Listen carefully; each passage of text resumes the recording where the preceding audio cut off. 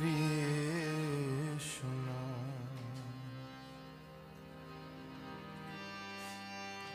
Hare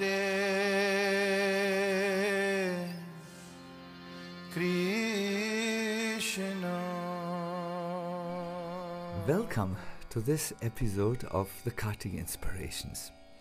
Today here in Vrindavan is the Bahulastami, the appearance day of Srimati Radharani, where at 12 o'clock all the pilgrims, all the villagers, all the people who have come to celebrate Radharani from New Delhi will take their midnight bath in order to invoke the mercy of Radhakund. Radhakund, as you must have heard, is the place where all the tirthas, all the sacred rivers, all the lakes who contain the special potency have come. Srila Prabhupada once remarked about Radhakund. The land in Radhakund is not expensive.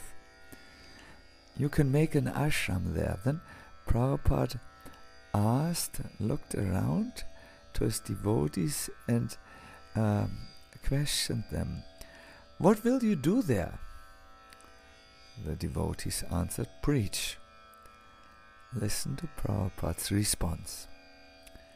"No, Radhakund is not for preaching. Radhakund is for relishing." Again Prabhupada paused. This is a good idea. When we come to places like Sridham Radhakund, we should know that even Krishna worships Radhakund. At times when Krishna has not the personal audience of Radharani, because she has turned into a sulky mood where she lovingly rejects him.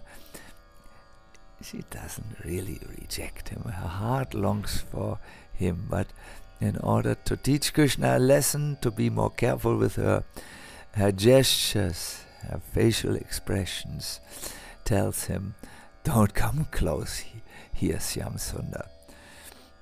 So at that moment, Krishna, who knows that Radhakund is identical with Srimati Radharani, will come there with flowers and with incense, and he will offer this worship to Radhakund in order to obtain the mercy of Srimati Radharani. Radhakund is for worshipping, for relishing, and when we are well nourished by this, then we carry in our hearts a divinely inspired taste, a taste that everyone who comes in contact with us will feel. Preaching is very easy, said Prabhupada. Just show them how happy you are. And that is only possible when you have relished and become nourished by Radharani's kripa, and by Krishna's kripa, and by Guru's kripa, and by Gauranga's kripa. Radhakund and other such very, very holy places are for filling our own batteries. Wishing you all the best, and I know I have not talked about the 6 principles which help us how to stay on the wave. That will come in the next episode. But Bahulastami, or Krishna's arrangement, came in between our own plans, and to stay on the wave of Braj means to respect, acknowledge and follow Krishna's arrangements willingly. See you for the next episodes. Yes, there's a small addition here.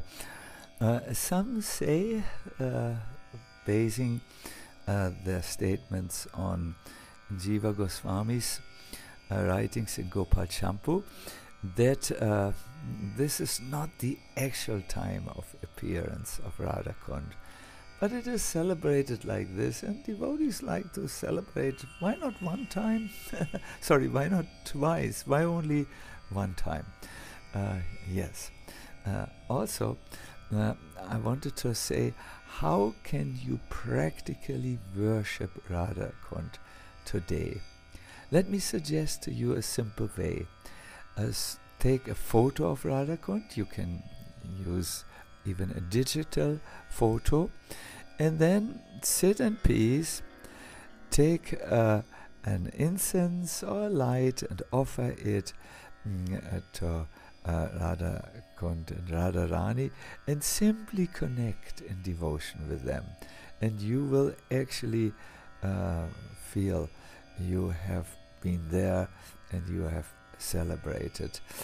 You can also take a mental bath, but these two first mentioned ways are immediately effective. I wish you a happy celebration of Srimati Radharani.